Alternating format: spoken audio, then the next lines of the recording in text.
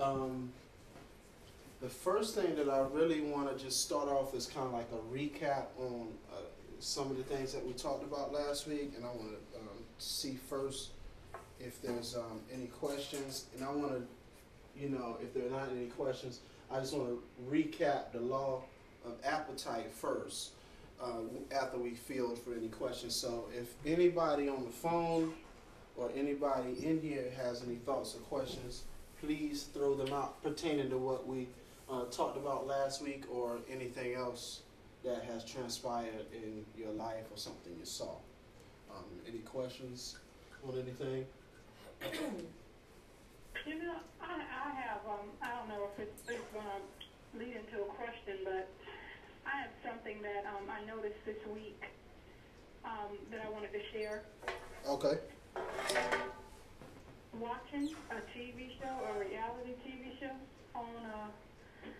on Sunday, I think, and I usually I watch with a different purpose to do it, but I noticed that this particular Sunday there was a situation where this one woman just she cannot let go of something that someone else did to her, and every time she meets up with this chick, she is like going at her, going on. And afterwards, I felt so heavy and so burdened, it would just bother me. I didn't even focus on that, but I was driving down the street and I was like, why has my attitude all of a sudden changed? And I just felt like all of a sudden it was like, it's the vibration. Forgiveness is and unforgiveness is a lower vibration than forgiveness. And I'm starting to see now and make a difference that it is important what you allow into your space, because it can actually change your attitude. Is that right? Is that the case? It just seemed like there was a whole shift, and it took me a while to realize what it was, and I do believe it was that. Okay. Yeah. I mean, you basically you answer your question through what happened. Behind our skin, all we are is like a super absorbent material, and we're an amplifier of whatever we absorb. And so a lot of times the things that we witness in life or interact with or view, those things are directly absorbed by us, and then later we feel them amplified when we feel a shift in our feelings, So that sometimes happens when we're just not, how we kind of watch TV haphazardly, And then when we watch TV haphazardly, that night you dream about a particular character. That's just because we absorb the imagery and the energy of it. Right. Also, with unforgiveness is of a lower vibration. But the other thing about unforgiveness is that it supercharges the soul in a sense. That's why unforgiveness is so contagious, because it actually gives you a very strong sense of power, because you can control how you feel by harnessing the hatred or the sadness or the bitterness or the confusion, and it can make you feel powerful.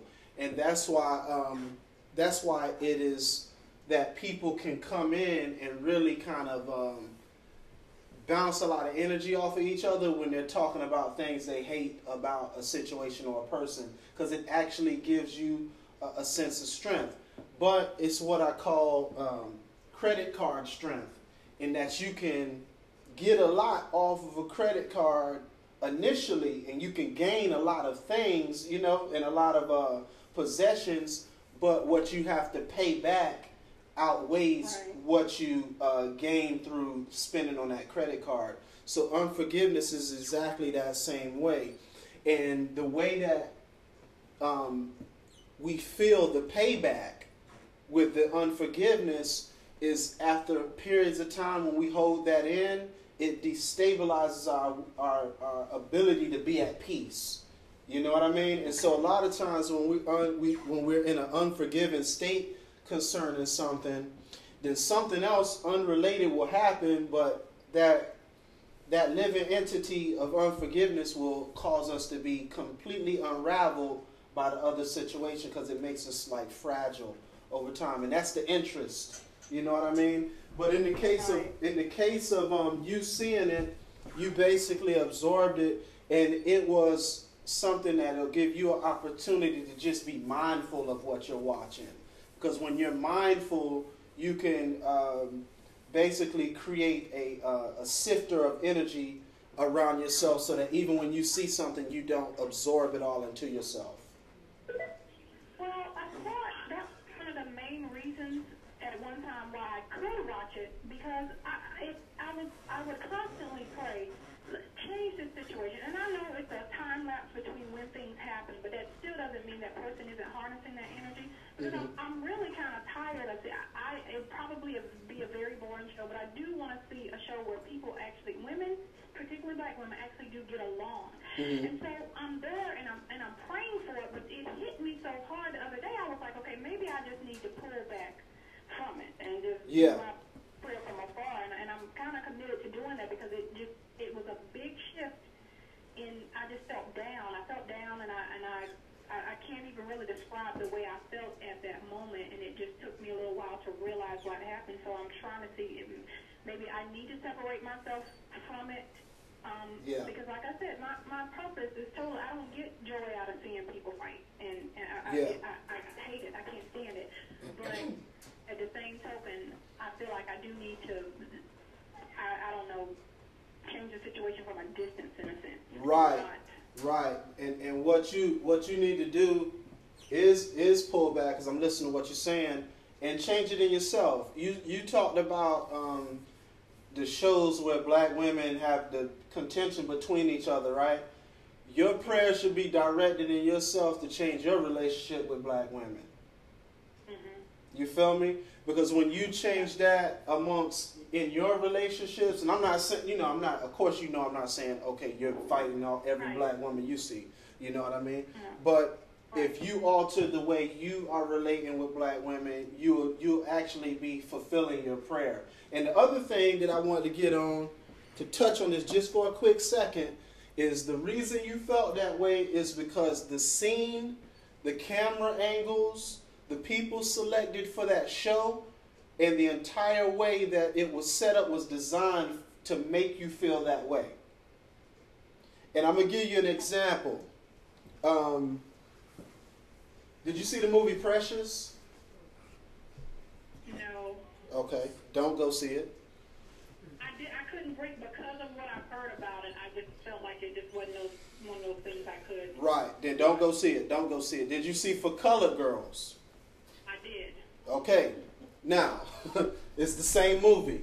But my point is that a big part of those movies, right, they are designed in such a way to put images or reinforce realities or thoughts or images of depression or hurt or division inside of people, and particularly towards the audience that they're being geared towards, which is black women. You see what I'm saying? So but I got a different vibe from For Colored Women. Yeah, you did. Yeah. You feel what I'm saying? I saw accountability. Uh-huh. I saw where there were points where people had to take a look and say, hey, I'm not in this situation necessarily because someone did me wrong. A lot of the choices I made led me to this point where I'm at. Right. So I saw it from a different vibe. Right. Now you saw it from that vibe, right? But what I'm dealing with when I'm talking about that is not anyone in this room or on the phone who's listening to what I'm saying. I'm dealing with how it affects people in general. And what I'm saying with that is that those movies, just like any other movie, a lot of them are designed to create an industry for division. You understand what I'm saying? And so when you feel like that, it's designed that way, and it's a trigger to kind of give us opportunities to see where we need to bring wholeness into our lives concerning our interactions, you know? Right. Yeah. So I did want to say that because movies are very powerful because they have the ability to implant thoughts in your head concerning even experience that you have never had. That's why children are afraid of monsters. They're only afraid because those images have been planted in their head via TV, via, horror stories and things like that. Otherwise, it wouldn't have space to live in them, you know? Okay. Yeah. So good question, good thought. I like that you put that out there. Any other thoughts or questions from anybody? If not, I'm gonna skedaddle along to recap on last week. So the first thing I want to just go back over right quick is we dealt with a concept called the law of appetite. And we dealt with that in conjunction with us talking about soulmating, or in the title of these talks is called The Art and Science of Soulmating. And let me just recap a little bit before we get on the law of appetites.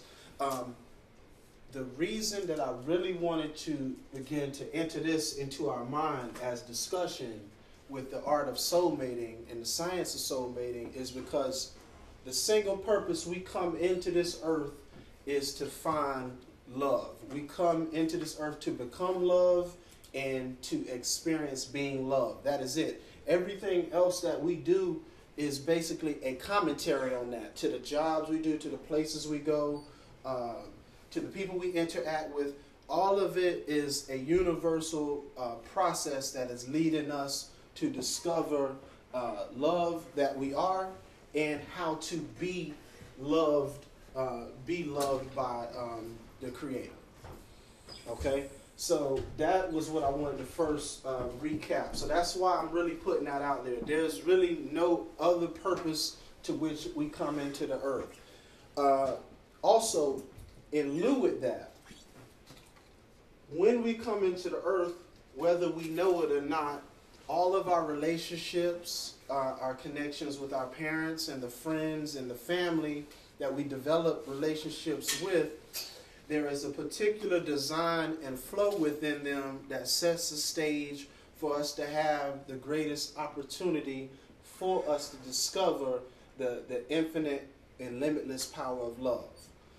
So even though as we grow up we sometimes don't understand the dynamics of our relationships, all of them are designed to push us into this direction. And what we're doing here is giving examples, and we're discussing possibilities about how we can actually begin to understand the forces that surround us all the time. Okay? Now, one of the things that we talked about in this last week is called the law of appetite. And I introduced this last week. And basically, to do a recap, is we talked about the fact that from birth, each of us has one thing in common, and we have an appetite for life.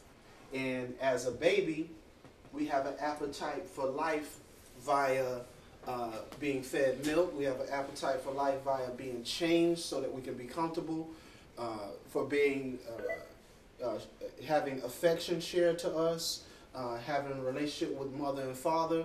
And it begins there, and our appetites from each stage to the next is constantly evolving. And as our appetites evolve, so does our experience in the world.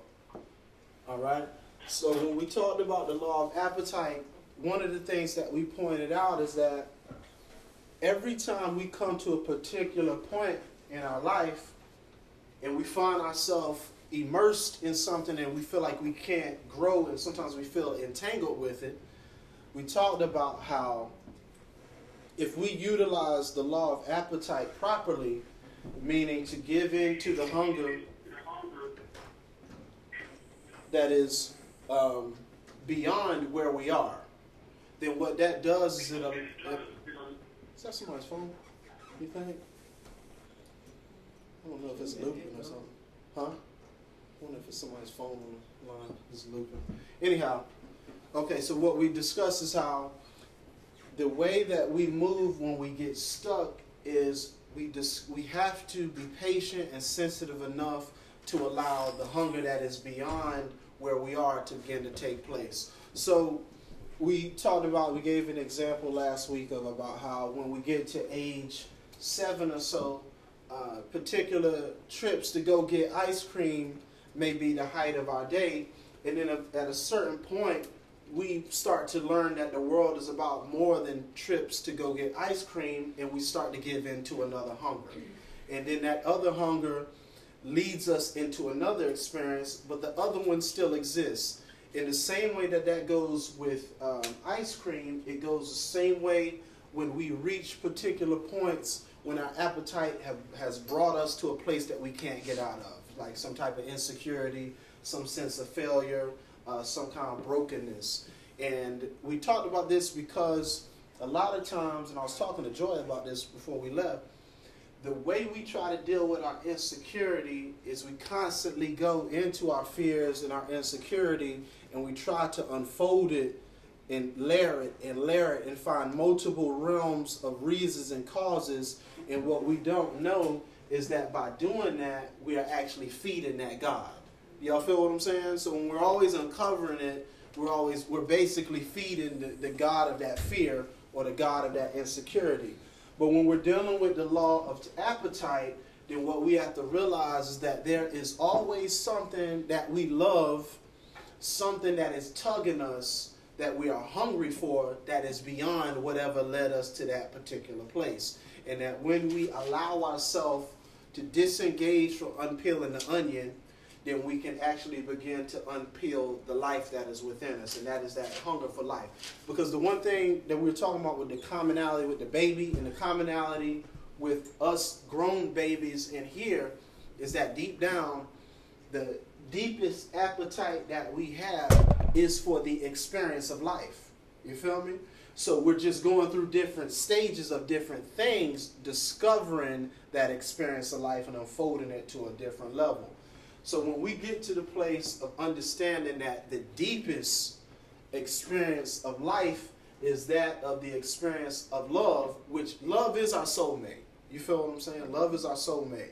And that's really what we're trying to come into contact with. And I'm going to backtrack to something here, because I got so much stuff on this, man. I thought this was going to take like 4 classes, but I might do this like all of 2011.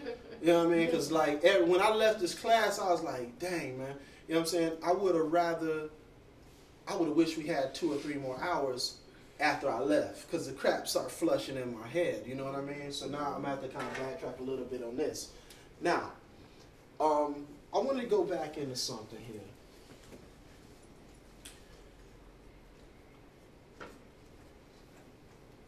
We've talked about how when we're looking into the scriptures and it's talking about Adam, we know that Adam was not just some one man on the planet, but Adam represented all of us being connected.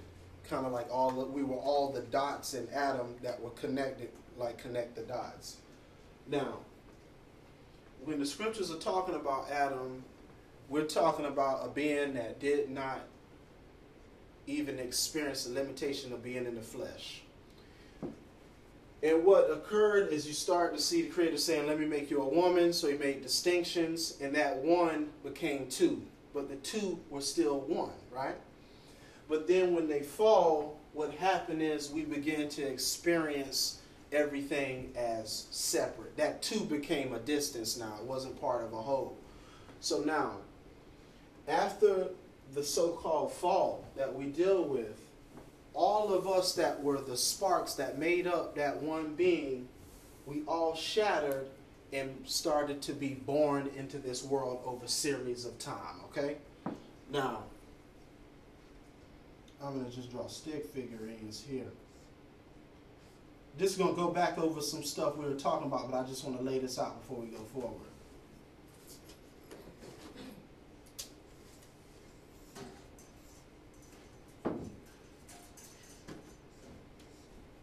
So I'm drawing 2 figures on the board right now of a male and a female, right?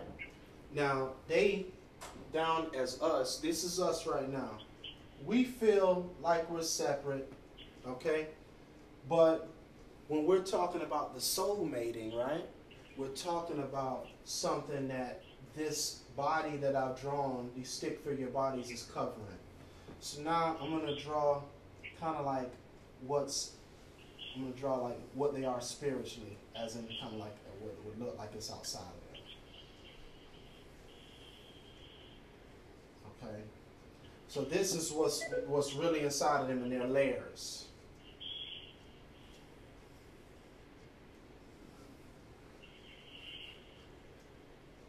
Okay?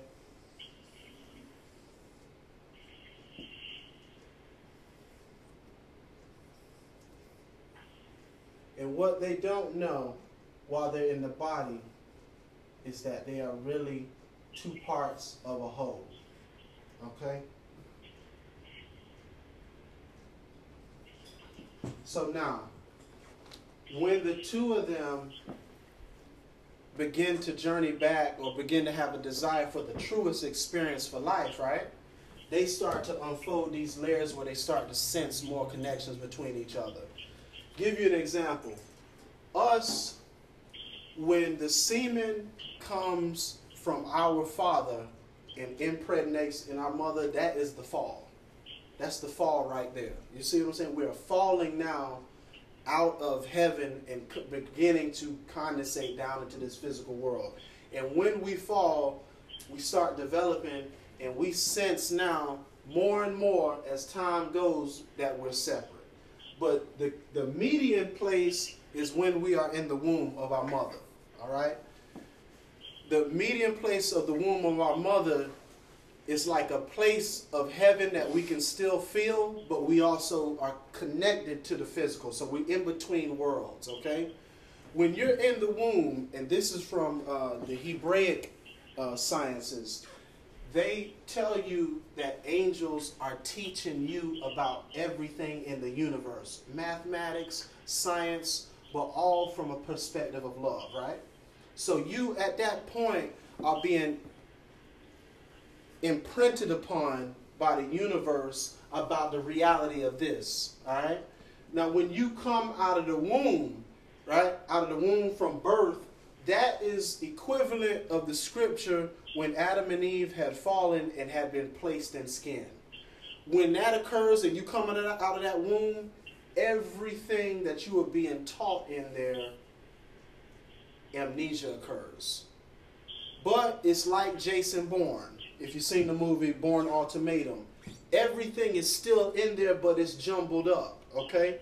So what happens is we come down to this experience where we begin to feel ourselves as separate, and by a series of development, because this is still working upon us, you feel what I'm saying? As individuals, it's moving us through different steps of development, teaching us appetites, giving us awareness of appetites for foods, for experiences, for travel, for emotional experiences, for thoughts and ideas, until we get back to a point where we can cut back on the switch to remind us of what we are being taught of in that womb.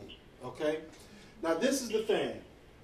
All of us, when we are born, as I said, there is a beacon inside of us that when we cut it on, it begins to attract us to the people, places, and things we need to bring us back into experience of this oneness. Okay? And when we turn that on, when we begin to search through that and we begin to give in to that hunger to experience life at its deepest level, and that life at its deepest level is about us experiencing ourselves as love and as being loved. And that goes back to that Gospel of Thomas. You shall know, and then you shall also be known. Then that begins to trigger a movement of everything in the universe to begin to be on your side, basically. You begin to sense everything as being on your side.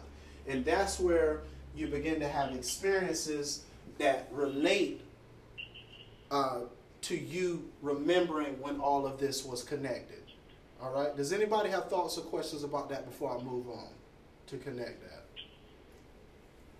Okay? So we come in for the entire purpose of having that experience. The hungers are constantly bringing us beyond limitations. That's what the hunger, the appetite, the giving into the appetite is leading us to that experience. Now I want to erase that joint because I might have to write a little bit more on here. What do you mean by giving into the appetites? You are placed on this planet to indulge in your appetite. So whatever you have an appetite for, you are set here to indulge in it, but in the proper way. The way we indulge in appetites is the most limited way.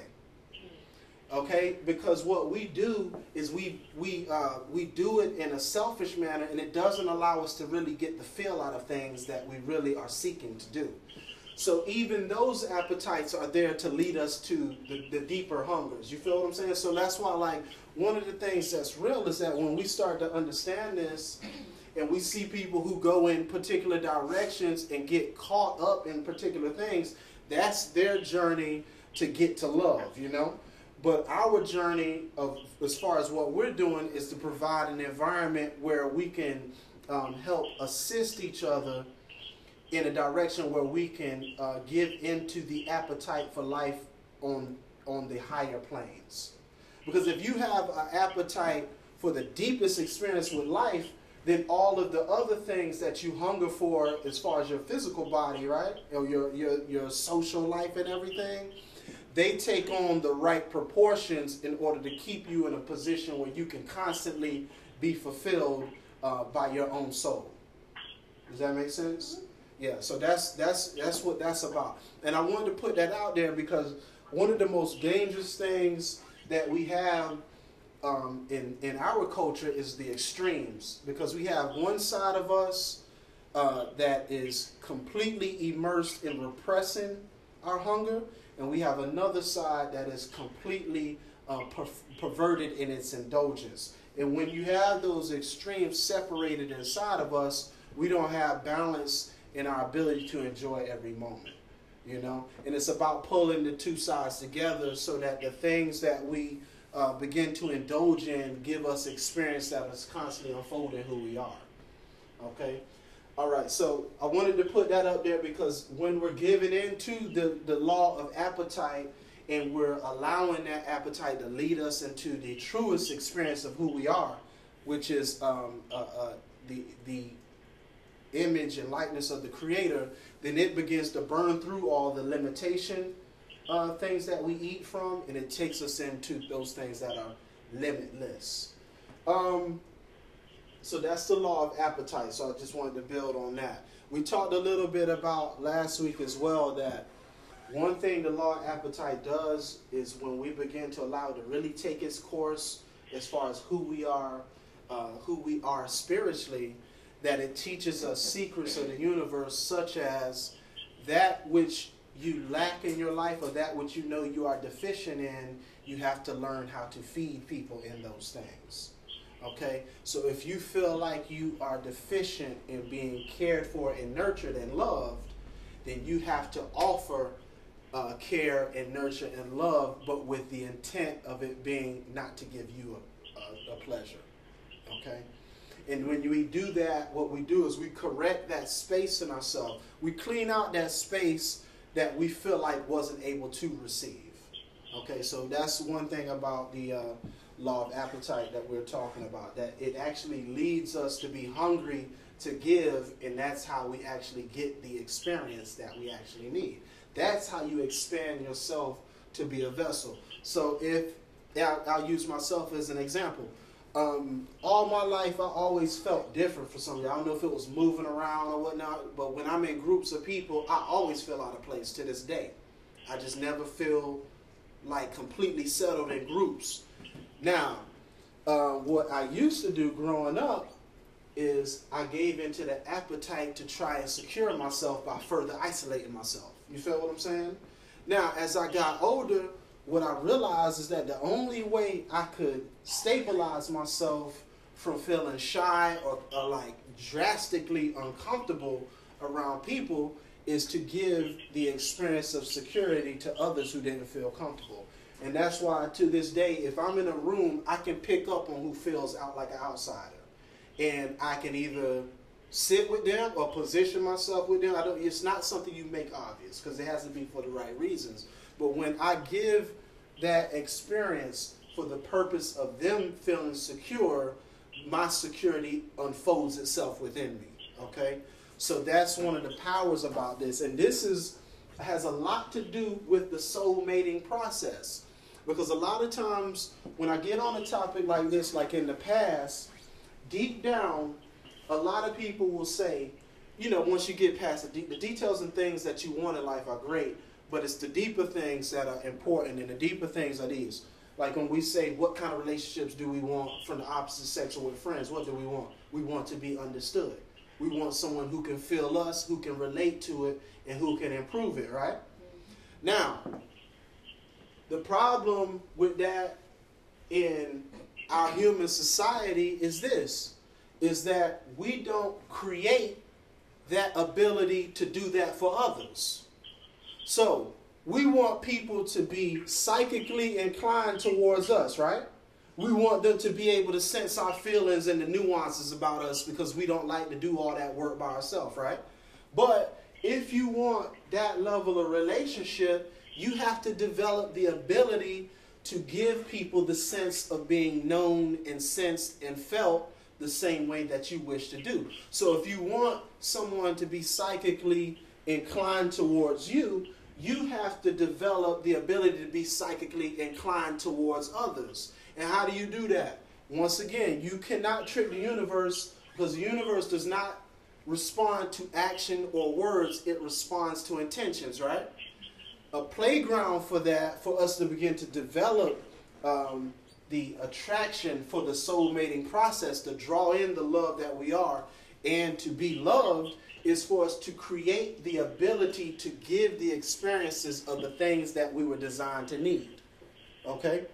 So what am I saying by that? To give an example on the topic that we're talking about is being psychically inclined, because psychic means to understand, to be sensitive to the mind, to the mental, to the essence of the person, right? What we have to do, and this is an easy technique for this, in order to attract that, we have to create that. And how do you create that? Is by developing a desire to pick up on the nuances of others in your group of people.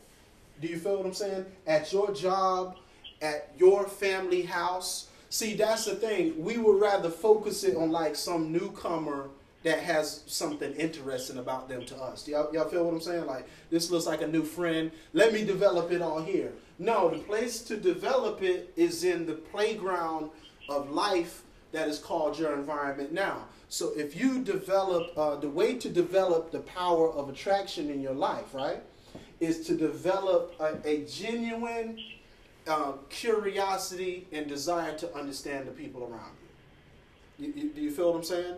Because when you desire to do that, what you will begin to do is pick up means to pick up of the nature of people in your life circle, and you'll begin to understand how to live inside of their shoes as opposed to your own shoes. Okay? Now this is powerful science right now because, you know, before we lived in tighter knit communities where that was just a part of our life, but it's not so much now, because if you think about it, all of us has the power at the drop of a second to cut everybody off. Do y'all feel what I'm saying? We all have that power now. We have the power to totally deny all of our connections, and we all do it.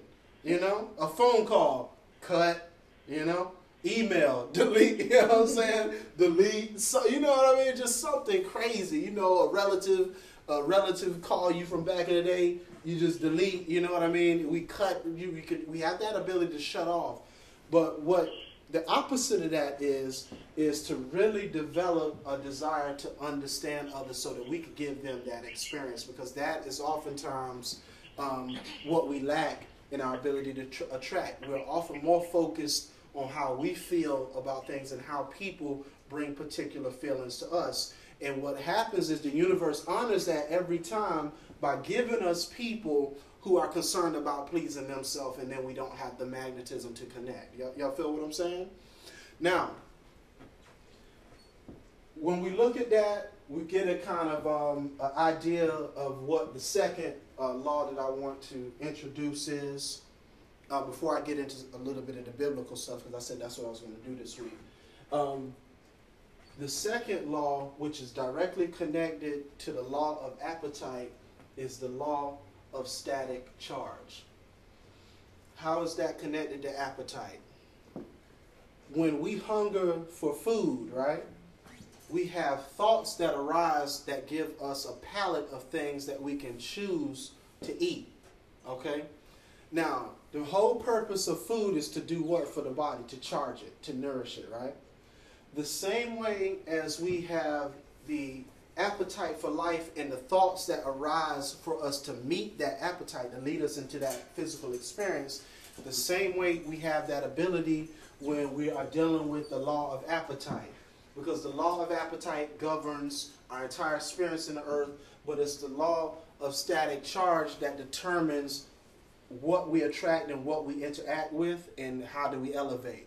When you deal with what static is, electrical static, it's when things have friction with one another and they actually exchange electrons. And what they do is they create a positive or negative charge, so they create energy, right? Now, how does this relate with the law of appetite again? When we have a hunger, or when we begin to give in to our deepest hunger for the experience of life, which is the deepest hunger in life that we can experience, is to sense ourselves as connected to everything we experience in our world. Now, when we give into that, a palette of thoughts arise that we have the ability to choose from. Now, when those thoughts arrive, whichever ones we seek to engage, it creates a rubbing effect between us and that thought, and it creates a energy charge. Matter of fact, it's a type of intercourse that we're having. Because when we look at what marriage is and how people get married and how people have intercourse or how they have sex, what sex is purpose for is pure creation.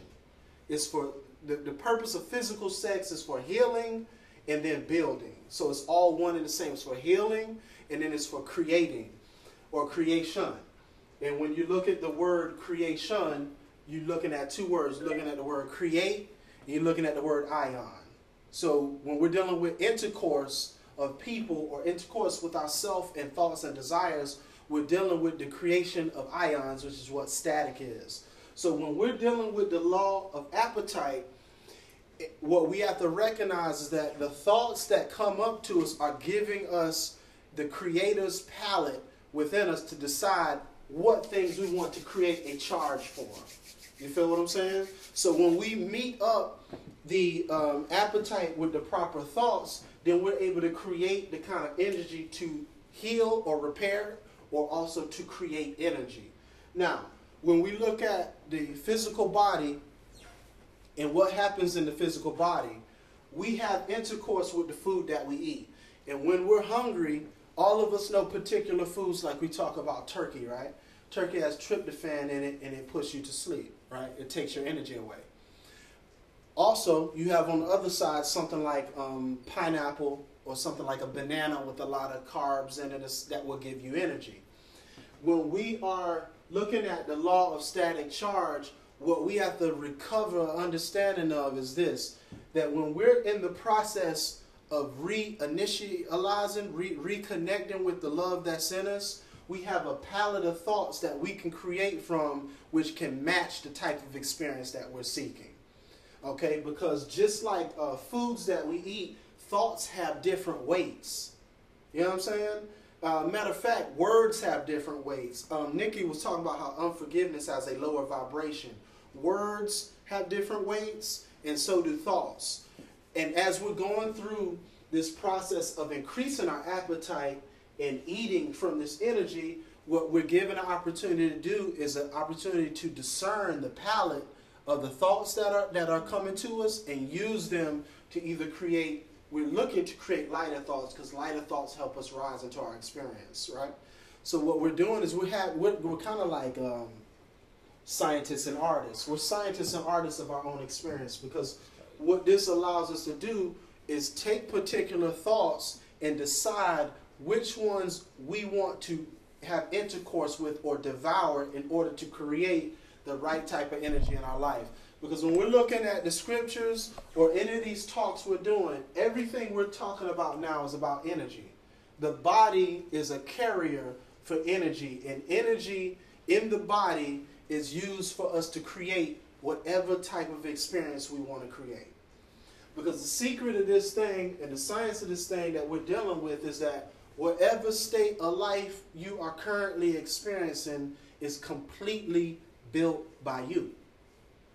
Every way you feel about things, in every manner of experience that you have, all of it is completely built by us based upon our appetites and what we charge in ourselves.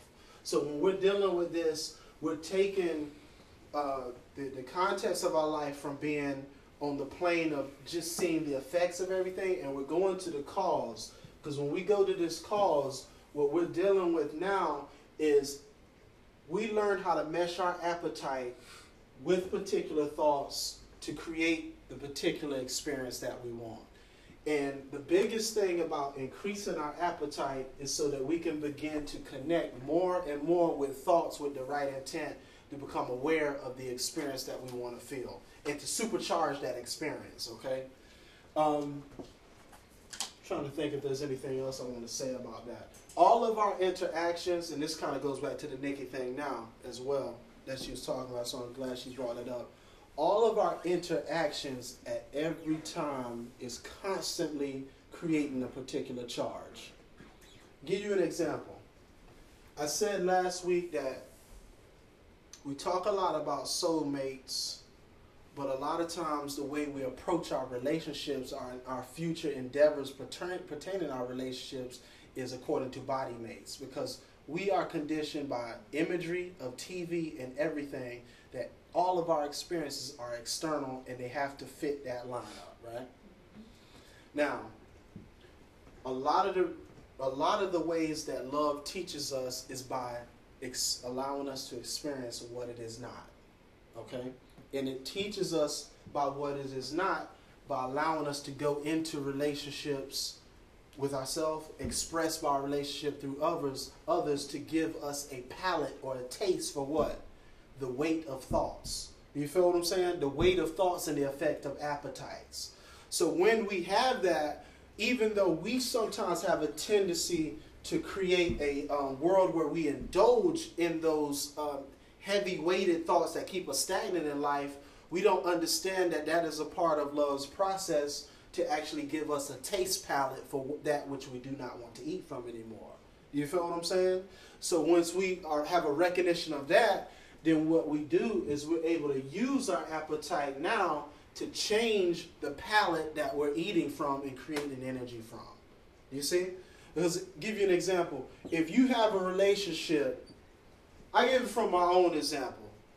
Darn, I'm about to just go gangster with this. You know what I'm saying? My relationship before Joy was the one that taught me about love the most.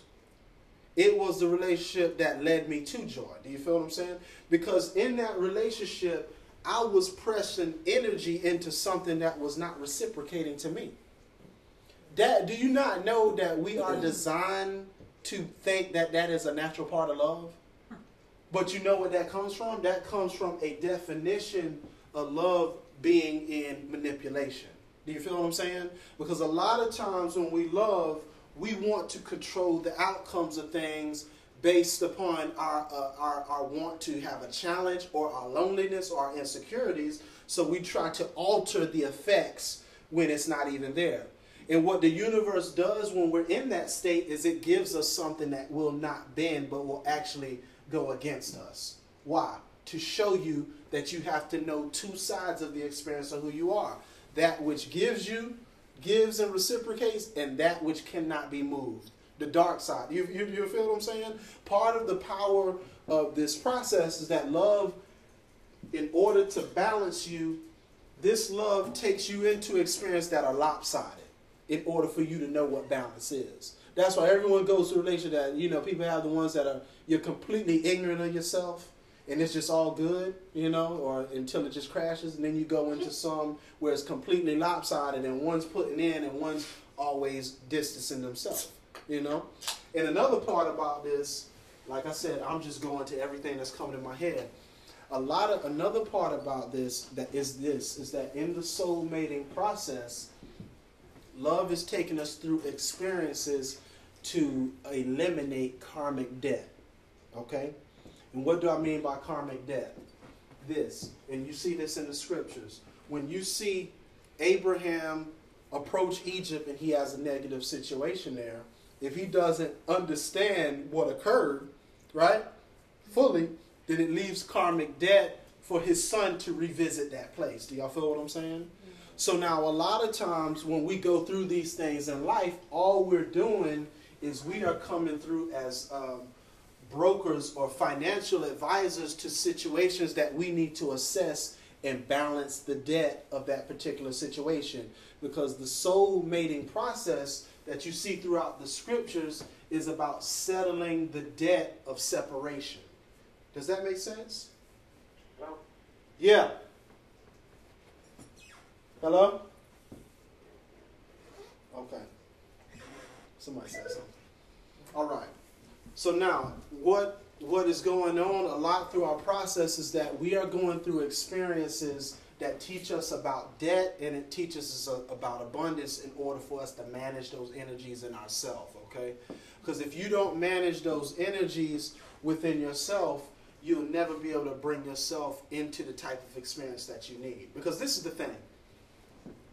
No matter what you feel like right now, all of us are completely connected right now. All of us are already in the garden. The only difference is to the degree that you can experience it, that you marry that which is within you. Was I wanted to put this out there. Y'all ever seen the phenomenon in the scriptures where you have the twins all the time, the Cain and the Abel, the Jacob and Esau? When we're born into this body that I drew earlier as the stick figure, we have a twin that we were communicating with when we were in the womb. And that twin is the eternal image of who we are, basically. It's the light of who we are. All right? Now, after we're born, that light spends all of its time. You know how to talk about guardian angels and stuff like that? There's really not no guardian angel in the sense of some man following you around. What they're talking about is your light watches over you and it helps raise you. You feel what I'm saying? And it develops you to the point that you can come into marriage with it. But that light in you has another half as well that creates a wave, so it's a light wave. And when we come into marriage of who we are and complete the process of eliminating that karmic debt, it joins us to another half in another body. Okay? And when you see the Abraham and the Sarahs, when you see the Isaac and the Rebeccas, what you're looking at are stories or examples of those who have come back to bring together, you know, they talk about Humpty Dumpty, they have brought God back together again, okay? So the journey of soulmating has taken us to a series of processes and experiences that gives us the opportunities to eliminate karmic debt or things like bitterness, unforgiveness, confusion, or hatred that has been left in our experience from before. So we're constantly moving through that, and every time we move and we engage that debt, we create a space in ourselves to basically have an infilling of the experience of who we are. All right? So that's what we're moving towards. So each one of us has a twin of light within us, and we have another half of that light that exists as well. So I'm going to put this out there. You have many soulmates, but you only have one twin. You feel what I'm saying? You only have one twin. All right? But the many soulmates bring us here to work on collective issues that are left behind. All right? So now, we're dealing with the static charge. Can you speak more of the twin? Yeah. This is because you got into the whole balance, like a light as a wave and things like that. Like, okay. I'm going to try to give a easy way to kind of illustrate this through words, because I know we have people on the phone. When we talk about an Elohim made man, and then it said that he made both male and female, what you're dealing with is basically two parts of a whole, the light and the wave. You know what I mean? The energy and the wave frequency of it. Before we were born in this physical, let's talk about that seed that we talk about before the Big Bang, right? Before the Big Bang, that seed was all of us and we were in it, right? In many different kind of aspects. But each one of us had a half within that whole seed. When the creation began and God spoke and the explosion happened, those holes, the two halves of that hole, exploded and started to manifest as separate. All right. So even though there are a lot of us here who all came out of that same P, in that experience, there was parts of us there's a direct other half of us.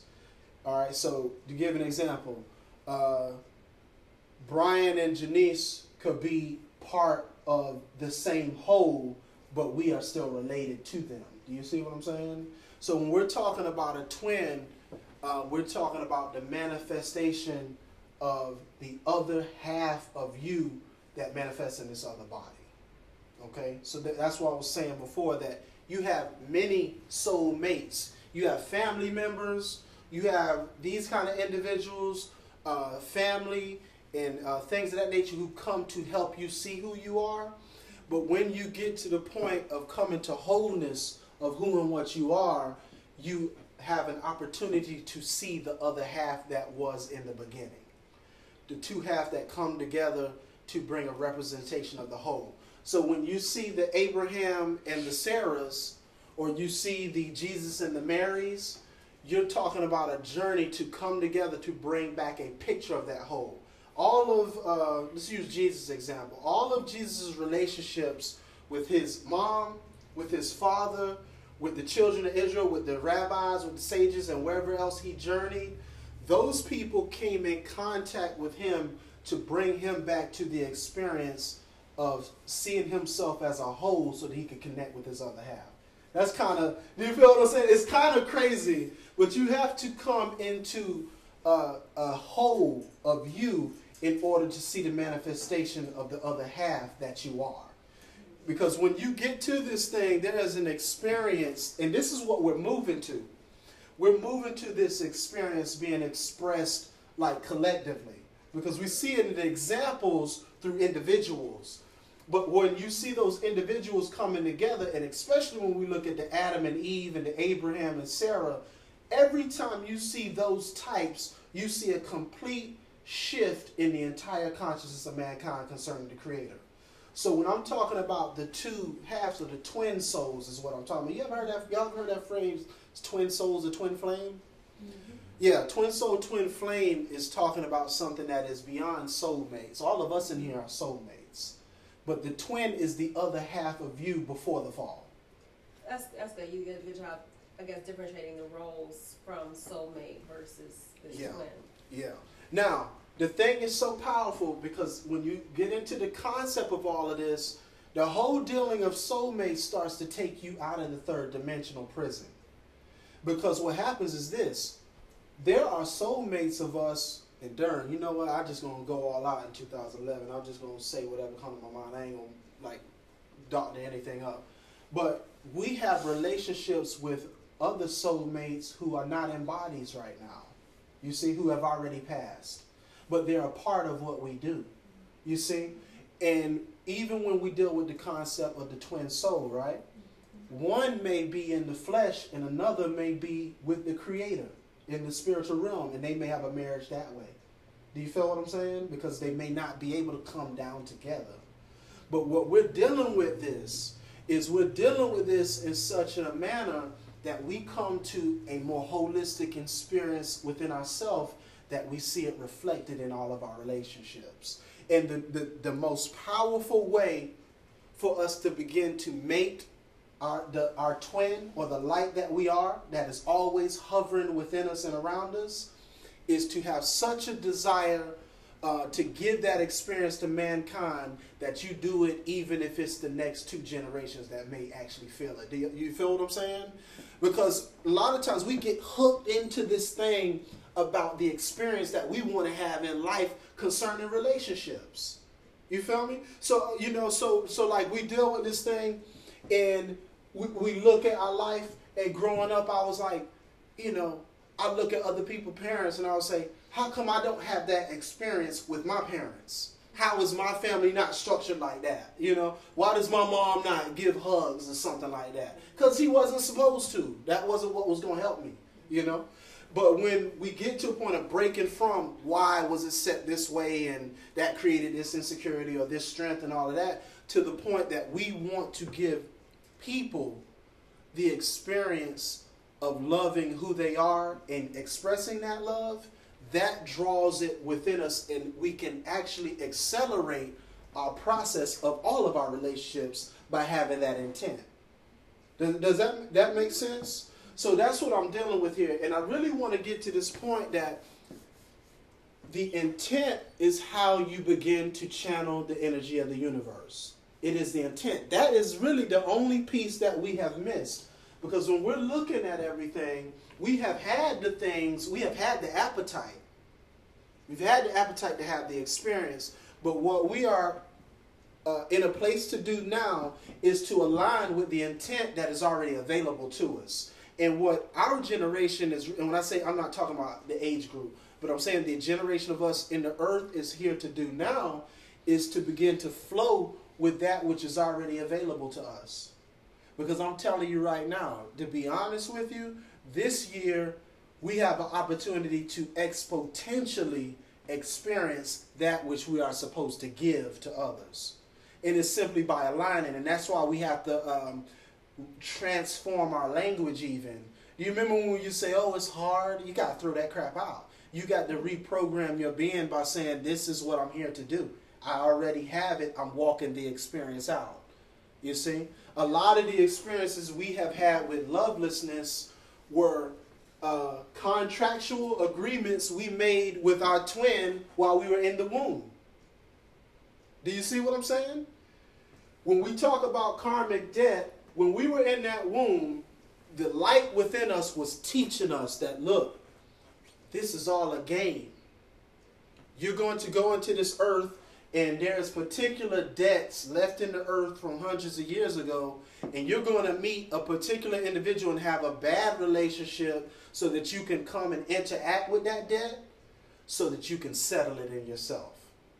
Do you feel what I'm saying? A lot of times when we come into beefs with like a particular teacher, that's from something ancient. It could be from tribes that met, hundreds of years ago that never reconciled their differences. That has to take place in us because we have an opportunity to settle so much debt because there's so much wealth available, and we come into that situation, and it may be a brush-in with negativity or beef that we have, but we don't understand a lot of times is that was a part of the process for us to unlock love that had been locked away for centuries or thousands or billions of years. Do you see? And so when we engage all of our relationships with people, as I said last week, all of our relationships with people are some type of reflection with the relationship that we have with ourselves, and even aspects of ourselves we yet do not know. Do you see? So when we're dealing with these different relationships, it's an opportunity to deal with the law of appetite in order to increase our hunger to transform the way we experience ourselves through our situation with that relationship. And that's why we come into these bonds where you feel very strong feelings with people, but you may have never known them. It's because there was some kind of contract set there from before that we're here to bring some type of life to. Okay, so all of our relationships are set on a governed path by the twin that is within us that we are trying to come back into a relationship with. And that's what leads us and moves us towards our relationships with one another. All right, so when we deal with different relationships that we have, especially pertaining to our families, right? Because I was talking to Pastor Richards about this, particularly to your families. A lot of the way that you can advance yourself is by understanding how to settle your feelings towards family if you have not resolved them, or keep balance the good ones that are there, or rebuild ones that have been destroyed from the past. Because when you deal with those relationships and you resolve how you feel about them, and I said this before, not necessarily change them, but resolve how you feel about them, you also give yourself a springboard to operate in the different compartments of who you are. Okay? Because your parents are different compartments of who you are that you often have to come to grips with. And once you resolve those relationships, it gives you the opportunity to see your relationships in the world that represent a part of your experience in a better way. Helps you relate to them a little bit better, you know? And now? Yes. Could you explain about why do we manifest as our female side versus our male side, or vice versa. Okay, I got you. We manifest, the reason we manifest that way is because, I said something last week. Before the Big Bang, love existed and covered eternity and every dimension and every possible place where life could ever exist, right? But in order, even though that love existed, that love needed to be experienced. So imagine you have all these billions of dollars and you control the globe, but you don't have anybody to experience it with, right? What you want more than anything, and you can see this on that Tom Hanks movie, what's that, A Castaway? Mm-hmm. He was on that island so long that he had to create a reflection of himself. So it's the same thing. The Creator completely saturated all of existence, but the love that existed needed to be experienced. And the only way the love that existed could be experienced is to create an opposite of itself. And that's where we came into play. So when we come down and we're born as male or female, it's about the oneness creating two, so that the two can actually go as far apart as possible, but then come back together to recreate the experience of love. Does that make sense? Well, so we don't I'm not really understanding. I guess when we met, when I come in, and I came in as a female, mm-hmm. Was it to learn how to express my maleness, or you just need to reconcile being female? What is there a reason why you express one over, since technically in the spirit realm we are androgynous being, then why is it a reason why we actually express as female over one? Because it makes I ask that question because sometimes I think about, in cases of homosexuality, because we are androgynous, that there may be a reason why, although there are people to the heart of, to be honest, to the root of the problem, they really come in not feeling like they were born the way that they feel. Yeah. Mm-hmm. And I feel like, that has made me at least try to express empathy, because there are those who just do what they do because they just want to experience whatever. Right. But there are people who really struggle with that. It's a struggle, and so I'm wondering if there's a reason why we express or manifest as female versus male, or vice versa. Yeah. And I'm gonna go back into that now. I'm gonna go back into this again. In order to create an experience, right, you have to have opposites. If you have eternal light, but you don't have it shining on something, that light doesn't. It's basically there's no experience. It's just like the only reason, the purpose of a light bulb has purpose because there is someone to see it or to receive that light. So when we come in as male or female, it is for the purpose of coming back into relationship with each other to create the living experience of the Creator. And it is partially what you were saying. You come in as a female to bring balance to the maleness in you, just as a male comes into earth to find balance of the female within us. And that's why from the beginning of our life, from birth, we are intricately connected to one another. Like, look at this. A male breastfeeds from the mother, right? And then when he gets older, he spends all of his life getting back to breast. Y'all see what I'm saying? Like, someone would take that funny, but it's real. And what he's doing is he's trying to reenact the wholeness that he felt when he was breastfeeding, because that is actually an example of the maleness receiving from the feminine aspect of God, because that's what the father and mother are supposed to represent in the earth. But when the two come together, they recreate the infinite existence of the Creator's love, and the Creator has an opportunity to experience that love through those two opposites. Okay. You know, and that's really what we're here. We're really here to come back into the androgynous state. I almost said androgynous snake. And that may really have some real stuff in it. I'm gonna look at that. But you know, that's why you have when you see generations where the sex is really rampant, they are simply trying to come back into oneness. But they're doing it according to you know, the physical nature. But when we get on this level of trying to bring balance to the maleness inside of the woman and the femaleness inside of the male, then we recreate that experience and we change the way people see the world and see who they are. Man, there was something that I wanted to say with that. There was something else that I wanted to say. There was a thought that was hitting me. But does that make sense to y'all? Okay. Yeah. Oh, this is what I wanted to say. When males and females no longer are responding to each other correctly, right? It creates, in some cases, the homosexual patterns. Because some aspects of homosexuality is completely about spiritual laziness. And I'm going to give you an example. Slackly spiritual men want women who can be their doormats. Why? Because they don't want to do the work of coming into balance with the feminine aspect of the Creator in them. Okay?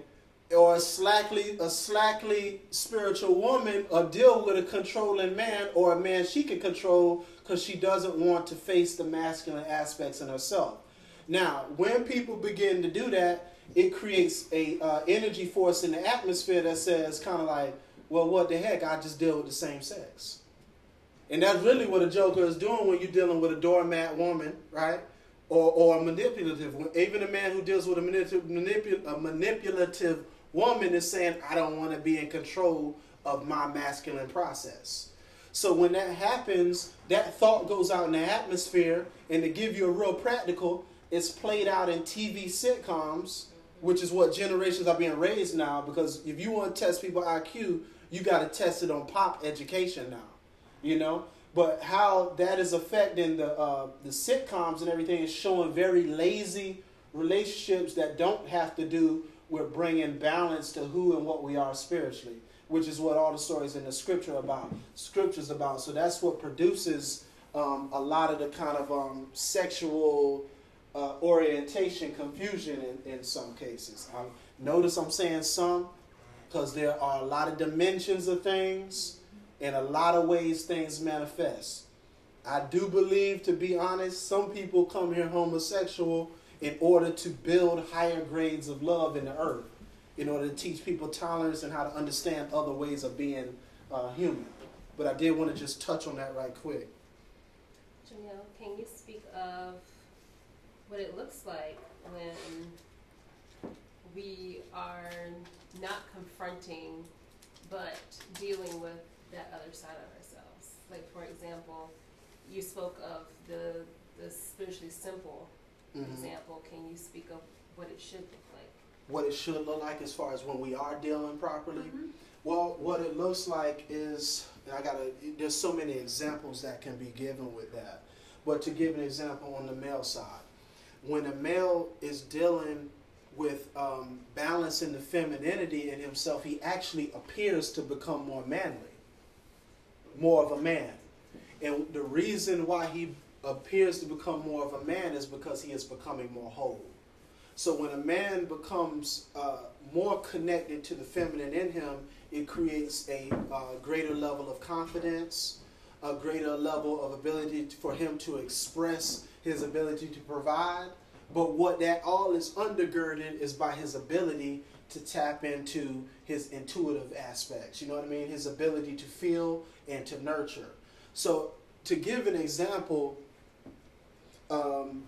now when a man is dealing with women, instead of coming just with how men may have been programmed to say, I got to be the man and make all of these decisions for y'all, he can be responsible in the way he needs to be for them, but he also can submit to what those women are saying or giving him as an experience to who he is. Okay, so he can both give and receive, and he can do it all by being the type of man that he needs to be. So he can deal with, it's like a man with his daughter. Oh, give a good example. A man who doesn't deal with his feminine side has a hard time dealing with his daughters when she reaches puberty. Okay? And the reason why is because he hasn't addressed his ability to nurture changes in himself. You feel what I'm saying? But when a man begins to deal with the feminine side of himself, he can deal with whatever changes go on in his daughter because it represents changes he's already balancing in himself. Okay? So I'm just giving multiple examples out because I want to throw them out there. But what it looks like is when we deal with the other side of ourselves, we begin now to have the ability to relate to people from the inside out rather than the outside in. So when people come to you with different things that they're thinking about or feeling or problems that they have, when you're dealing with the other side of yourself, you tap into the way that they feel. And that's why, like, one of the dumbest things that I hear people say is stuff like, when a man says, well, you're not a man, so you can't understand. That's bullcrap. If you're dealing with who you are, you can understand. You feel what I'm saying? So if a woman comes to me and says a problem that could be completely feminine hygienist, right? Some kind of stuff like that, you know? Like, this is how my PMS makes me feel towards my kids, okay? Now, if I'm dealing with who I am inside, then I am completely able to listen to her nuances and tap into what she's saying. But if I'm not, I shut down because I'm like, I deal with the outer. You know what I'm saying? That outer is not my experience. Likewise, a female is able to do the same thing. Okay? So that's in kind of a few examples what it looks like when we are dealing with our other side. Well, I guess can someone speak from the feminine perspective of that? You could just flip it around. You can flip it around because I'm going to give an example. Let's go on the menstrual cycle stuff, right? The fact of the matter is, males have cycles as well. Now, when a female is dealing with her masculine side, and the male starts to, and the male at a particular periods within his cycle begins to get out of his element, right? Even though he may not have a menstruation, he is still going through an aspect of his period in his cycle, then she can tap into the experience she has and into his and make the proper calculations as far as their relationship to understand what's happening, give the proper space and the proper closeness. So you can give that understanding based on how the relationship is operating. So it goes back and forth either way. But what it does is it gives an opening. It gives an opening when you're dealing with yourself to relate with the person based on how they're feeling, to take it all the way down to the simple. You can relate to them based on how they're feeling rather than how they're appearing. Okay? Anybody else, y'all can help me out if you have other thoughts on it. You know what I mean? But in actuality, that is how we were operating before we fell. This stuff about, and pastors has gone into this before, this stuff about women hating their periods is a projection from men who don't deal with their femininity because you can't have sex during that time. So a man now who's dealing with his feminine side, right? If the woman's going through that and she needs her space, he understands that. Vice versa.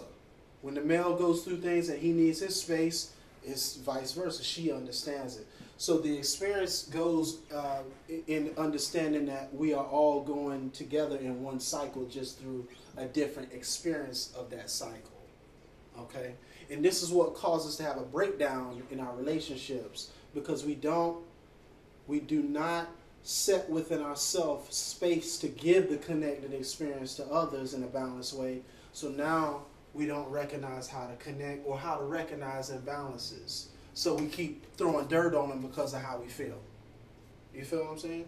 So when we're here and we're dealing with this and how we move, our role is to basically understand these dynamics that we observe in life and the dynamics that we see in the scripture in order to repair how we're operating with one another in order to bring about that experience of oneness. Okay?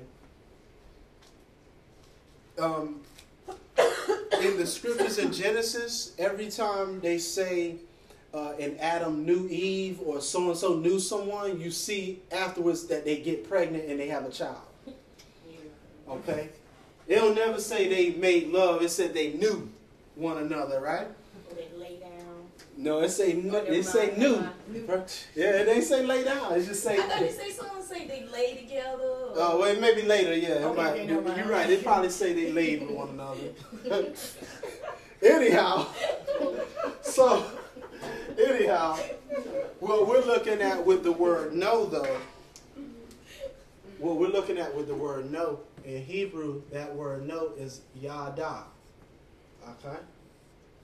Yada means to perceive.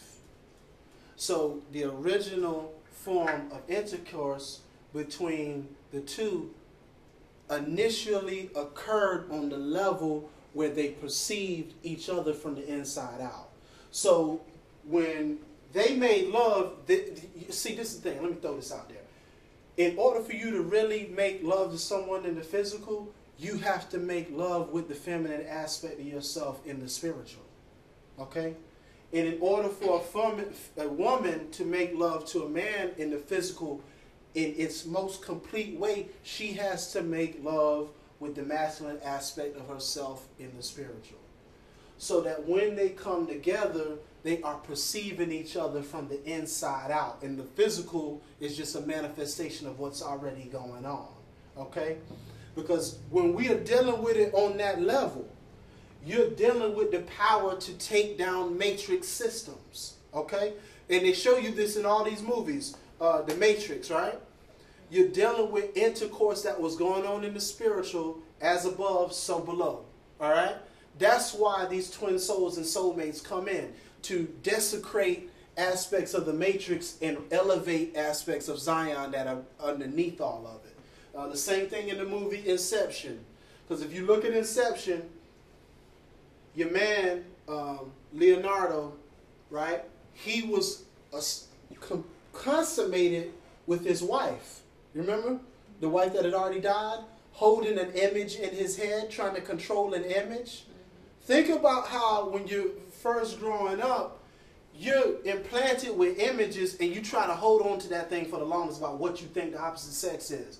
That type of relationship that we have with each other and ourselves is what keeps us trapped in loops. But what happens, if you notice the other chick that came in, Juno, the Juno chick, you know what I'm talking about, I don't know her name. The chick off of Juno. No.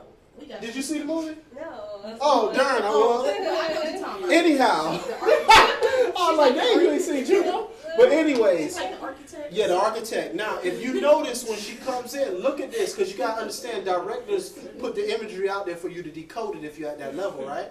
That chick come in with the same hair color, same type of skin, but just slightly different. You see that? So what's really happening now is, his name was Cobb, right? Leonardo DiCaprio. When she comes into the picture, what's happening? He's ready to get back home to see his kids. Do you see what I'm saying? Well, she called him on his stuff too. I mean, that the image in his dream Yes. couldn't provide a reflection for him of things that he needed to correct. But this other woman could, the one in reality.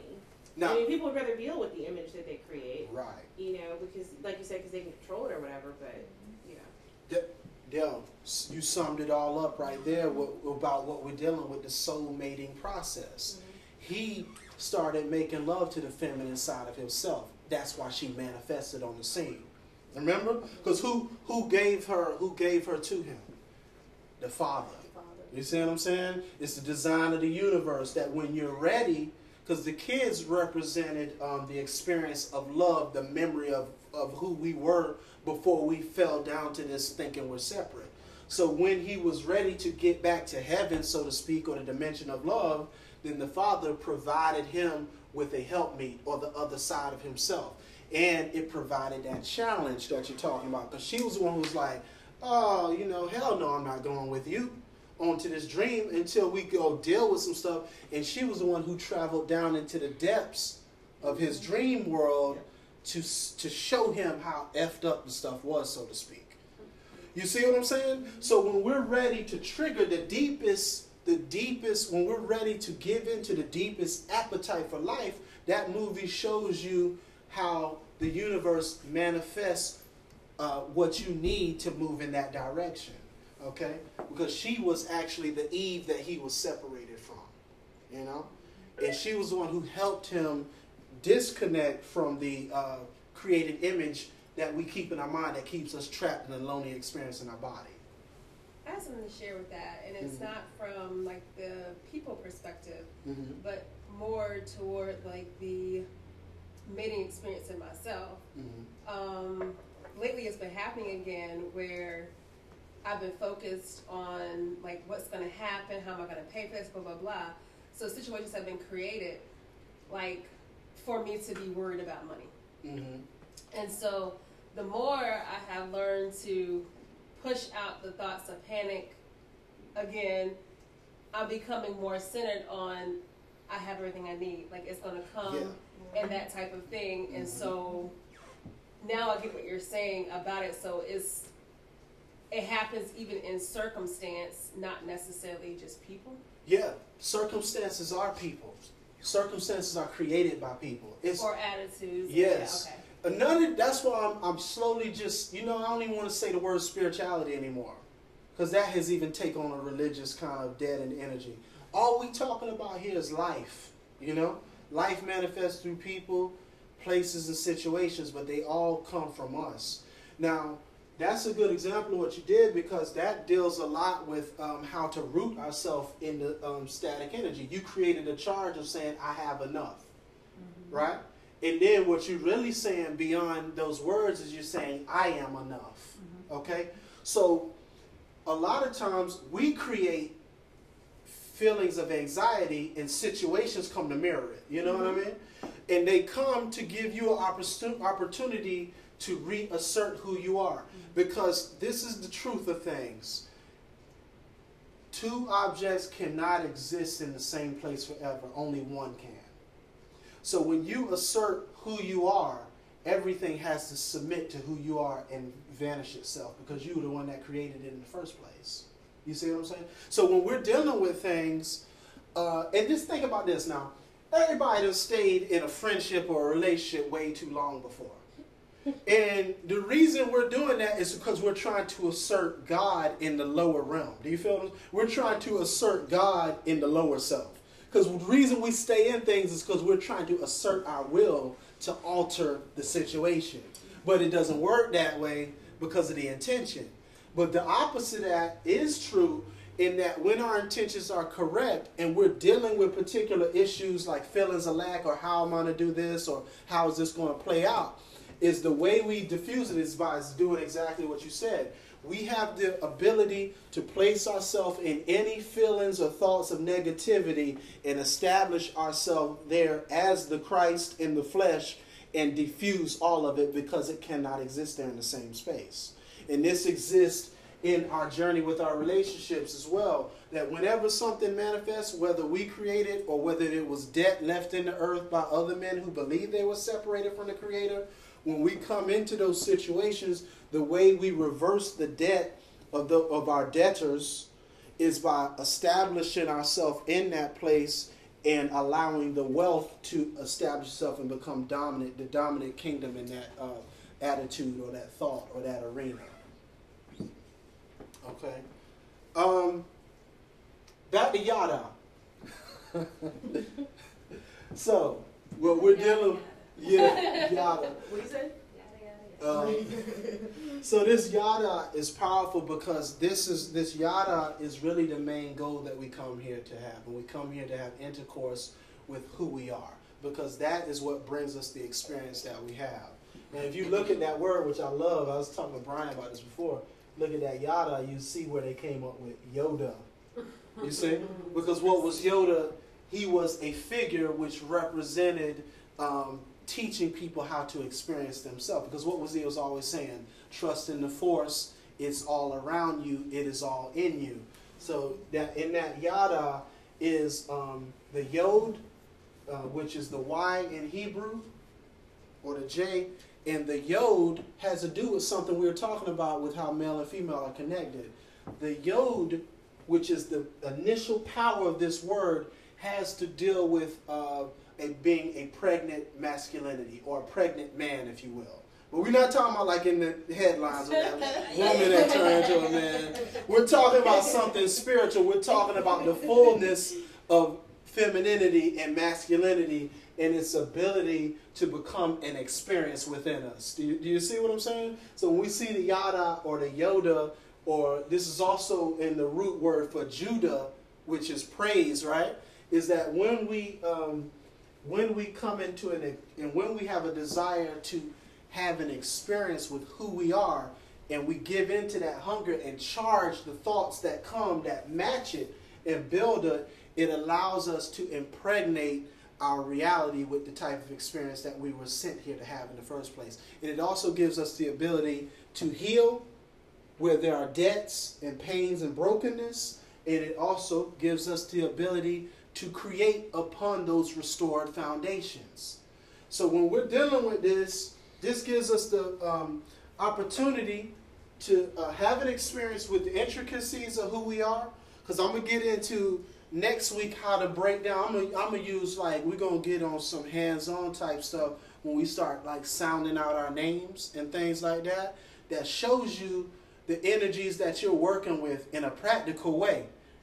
And when you feel and resonate with that energy and you become pregnant with the other half of you, then you will start to experience your relationships around you matching that experience within.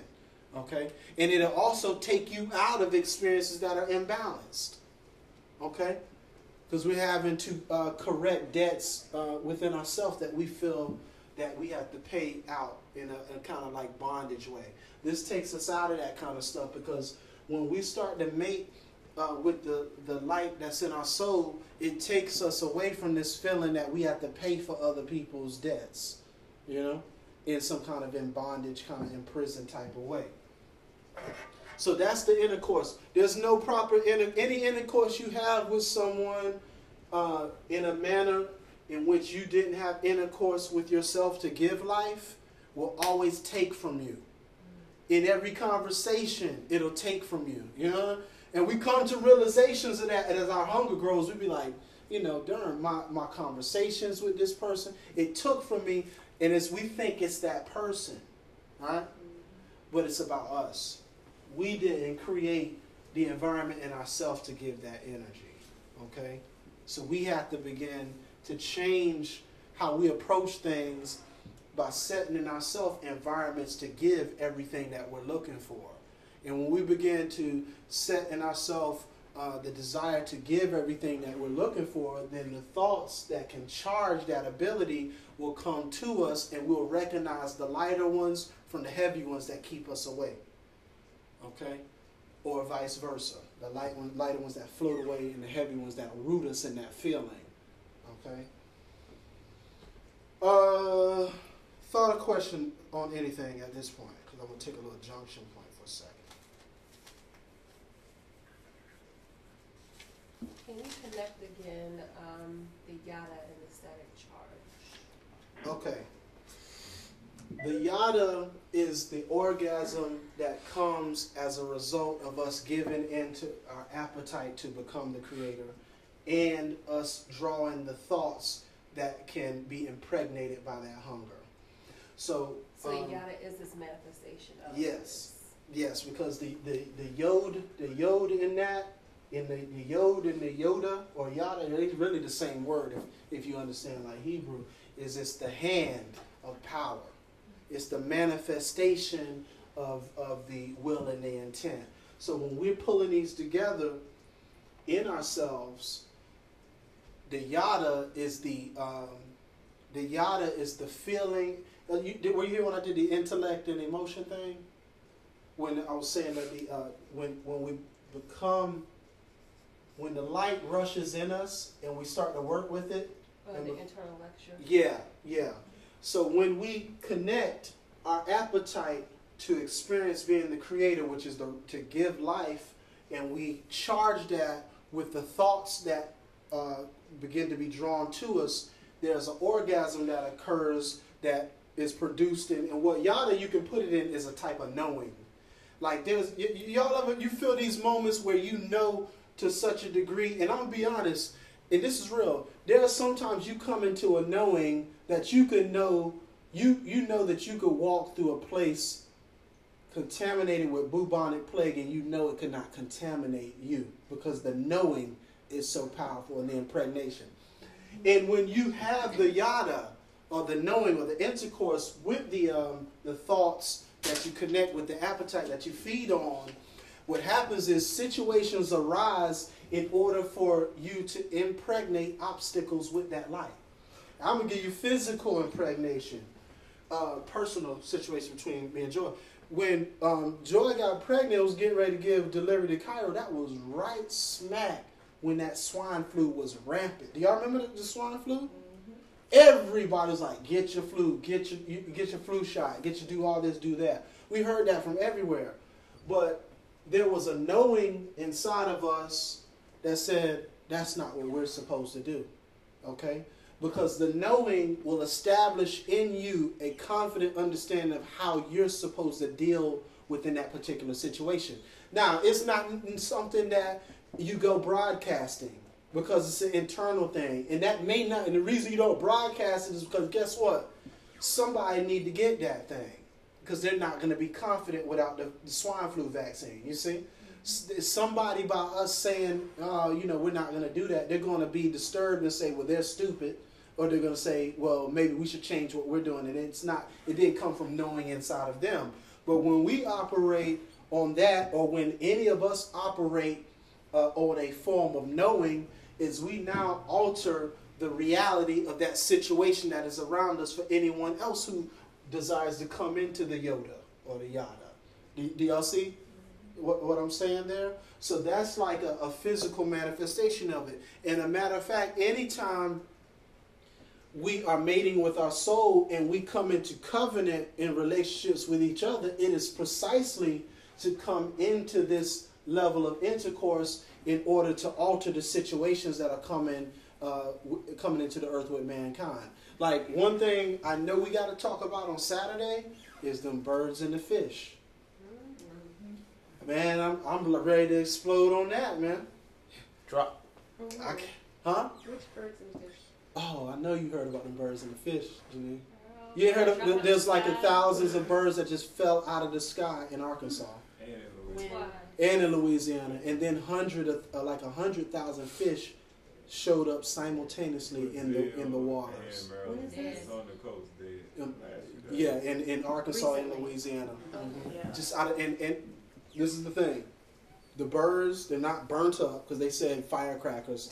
When they said the firecrackers, that was the most ridiculous thing, man. So I was like, come on now. Lightning. They said firecrackers, they said lightning, or they said hail.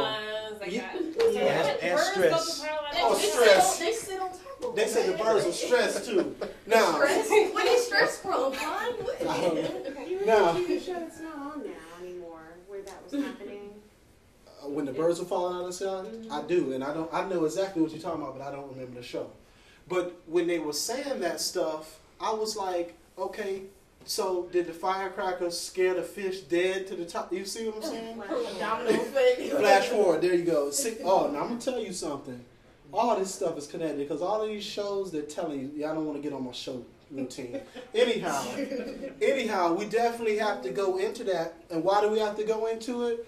Because the yada, or the knowing, you have to create a reality opposite of the one that people live in, and that's what creates balance. You see what I'm saying? And let me go on one more thing. As of right now, I've yet to hear an answer concerning the fish and the birds. And the birds were not cut up. They were not burnt up. They didn't have bullet holes or firecrackers in them, So there's not, so we're dealing with a phenomenon that needs to be impregnated with understanding. And I got you, Regina, when you got the D in there, it's dalet, the letter dalet, which is the root of da'ath, or knowledge. And the A's, the double A is will or spirit. So you're talking about impregnated with the knowledge and will of the spirit, the knowing, And let me get you. I wanted to speak to someone, and I know maybe you may have more knowledge on this about the pole shifting. Because one thought that I was having this morning was this idea that as this is happening, like even the very atoms that we're composed of will have that rotation. And so I've listened to some Blog Talk radios and have had the thought myself that when people talk about like the extinctions and things like that, it's for those beings or for those attitudes that don't have the ability to realign with what's happening metaphysically and physically at the same time. So I didn't know if you had any thoughts on the whole, like what's going on in the EM atmosphere right now and that type of thing. No, I personally don't know. Okay. I know there is a connection. Like I know the birds and the fish definitely represent something, and there's a reason why something's going on that has been on in the spiritual or the manifest of the physical, but I'm not sure exactly what it is. I do. The connection is concerned. I do want to say this though, that the destructions that we see in the scriptures concerning the floods, or even when you talk about the Egyptian plagues, those are examples of pole shifts encoded in the Bible. And when you have the pole shifts, life as we know it, how it existed prior, cannot exist in the same way going forward. So everything we're doing is related to that, because when we're talking about the pole shift in the electromagnetic field, we're talking about the spiritual realm. It's contained completely of light and energy and intelligence in it. So even what we're doing now is related to it, except the only thing is by us dealing with who we are beyond the physical, we're actually dealing with light from the other side of all the changes. Does that make sense? Yeah. You know? So that's the power of what we're doing. And that's why I'm on this, because the soulmating process has to do with us connecting with who we are beyond the dimension of time and space. And that's why when you go into the scripture and you deal with Abraham and Sarai, right? They're living in Haran, and then all of a sudden the scripture says, I think in Genesis 12 it says, Abraham, get ye out of your father's house. It's dealing with him leaving time and space as he knows it, to go on a journey so that the H can be added to his and Sarah's name, which means they transcend time and space.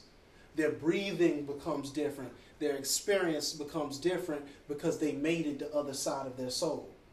So now that's how he becomes, instead of his character or name giving him the power and the definition to simply be a man or a father in the earth, right?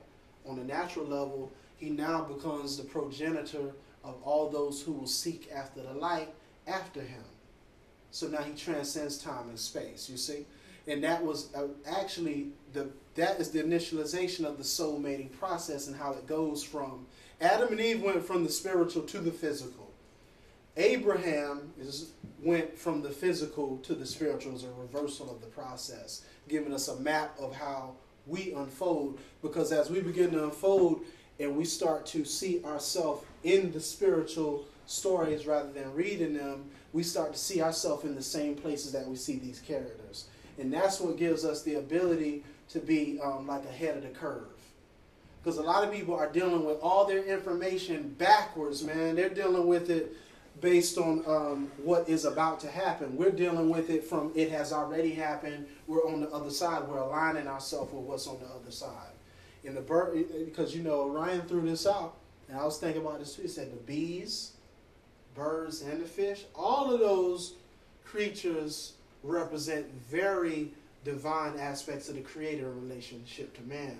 So the fact that they're moving has a lot to do with, I ain't going into it. Craig told me don't go into that. We gotta all be here. You know what I mean? Gotta have Pastor Richards here and everything before we go into that type of stuff.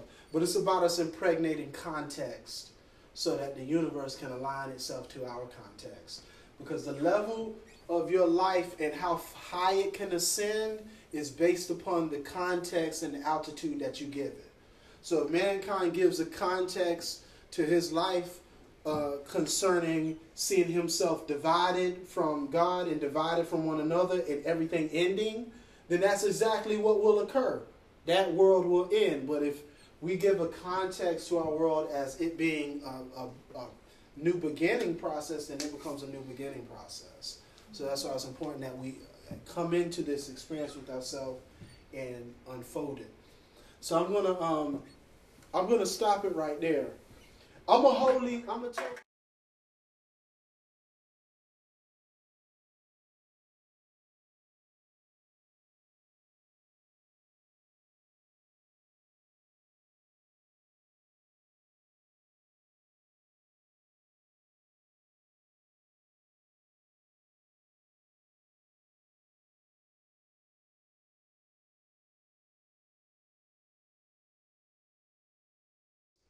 Cast each other through our children into this earth and just throw them to the wind. But what we're coming out of is a slumber where we are supposed to understand by our observance of each other and understanding of how we came here and what's involved with that, what type of effects we are supposed to bring and what type of things we need to undergird potential weaknesses and things like that to help us move forward. And what you see is a tapestry of how we all come together. And we're going to do it on some participatory type stuff because we need to have that, that's the laptop? Mm-hmm. Tight. Yo, you need to be on the laptop on whenever somebody's teaching, one of us need to be on the internet, man.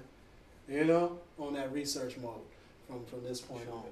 So that's what we're gonna get into that. Well, we have wireless in the house. Yeah. Up there on the board. Yeah, we need to be on that wireless. So you bring a laptop if you have one. Where we need to be all laptop out in here. You know, all laptop out.